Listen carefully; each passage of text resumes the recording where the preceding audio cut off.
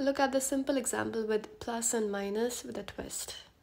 When it says minus 6 plus 7, you can rewrite this as 7 minus 6. Or you can add some brackets, put a minus sign outside and change the numbers. 6 minus 7. Look at the next one. Minus 6 minus 7.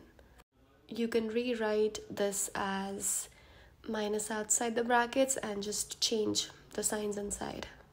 Or you can write this as minus 7 minus 6. Same thing. The next one, plus 6 minus 7.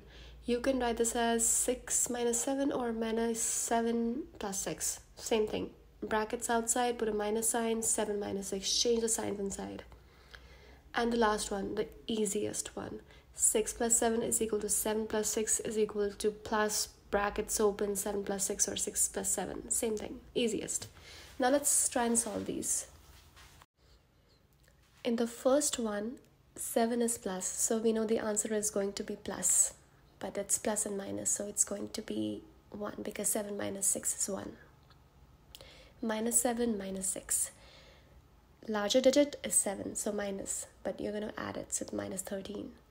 The next one, it's 6 minus 7, so we know minus 7 means minus outside, plus you're going to subtract it. And the last one, we know it's 13 plus 13.